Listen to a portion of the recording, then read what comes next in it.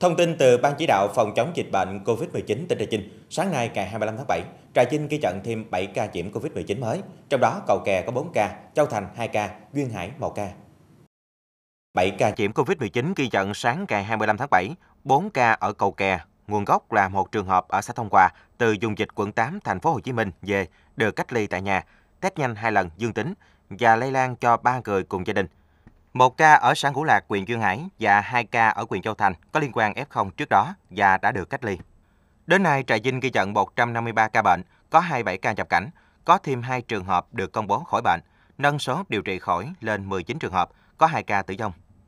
Liên quan các ca nhiễm COVID-19 mới, có thêm 344 trường hợp thực hiện cách ly tập trung, thực hiện cách ly tại nhà, nơi cư trú đối với 728 trường hợp. Hiện tại, toàn tỉnh đang cách ly tại cơ sở y tế 139 trường hợp, cách ly tập trung 1.728 trường hợp và cách ly tại nhà, nơi cư trú 5.691 trường hợp.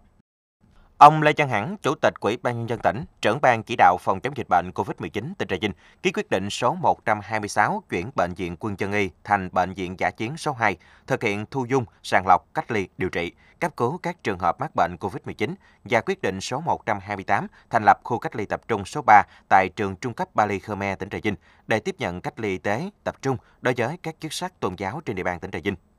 Trước tình hình dịch COVID-19 diễn biến phức tạp, khó lường do biến thể Delta lây lan nhanh khi tiếp xúc gần qua môi trường không khí kín, đề nghị người dân không hoang mang, chủ động tuân thủ thực hiện khuyến cáo 5K, trong đó cần thực hiện biện pháp hạn chế đi ra ngoài khi không thực sự cần thiết, không tập trung quá 2 người tại nơi công cộng. Luôn đeo khẩu trang khi ra ngoài, luôn giữ khoảng cách tiếp xúc tối thiểu 2 mét với người khác. Thường xuyên rửa tay bằng xà phòng hoặc dung dịch sát khuẩn tay. Nơi ở, nơi làm việc phải thông thoáng, thường xuyên vệ sinh bề mặt các vật dụng.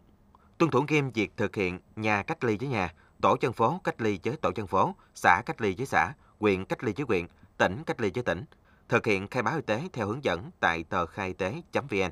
cài đặt ứng dụng Bluezone.